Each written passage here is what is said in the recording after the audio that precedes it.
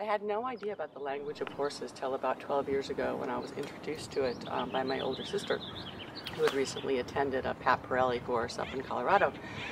And I had just gotten some young horses, and even though I knew how to ride, I didn't really know how to develop them. And once I understood that they had a very specific language based on their herd dynamics, I became just so interested in wanting to know more, and I just became this sponge, and I started reading and attending clinics and looking for instructors that could help me develop my horses. And what we focus on is more of a growth and learning and a development course for anybody. So you don't have to be an equestrian, you can just anybody who has a love for horses or a desire to learn more. We take the principles of natural horsemanship and combine that with your basic mindfulness and being present and all that new millennium information of just trying to creatively manifest and the law of attraction and allowing of opportunities to come into your space, and that's a lot of what we do with the horses. If you create space for the horse, they'll come and enter and want to be with you. The four things important to horses are safety, because they're herd-based, comfort, food, and they're extremely playful. What we do is we practice exercises that allow people to see how that works with the horses.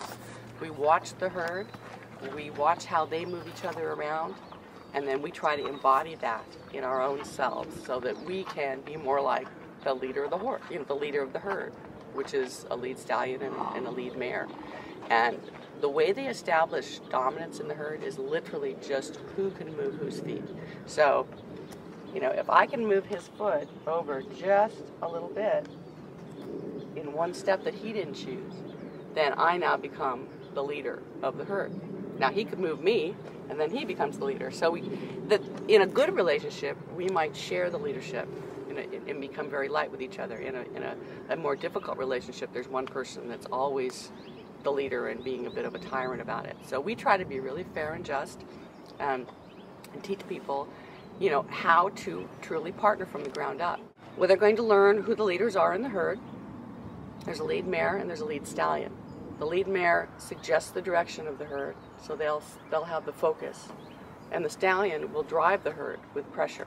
So what people will learn is about the different phases of getting things done. It's experiential learning.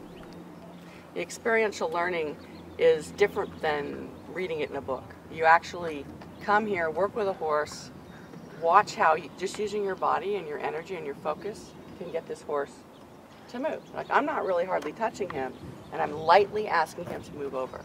A lot of people have difficulty with their horses on the ground because the horses are walking all over them and they're fearful. They don't realize that just by creating a little bit of discomfort or a little bit of, energy there, I can get this horse to move off me and I don't have to become scared. So a lot of people don't protect the space around them.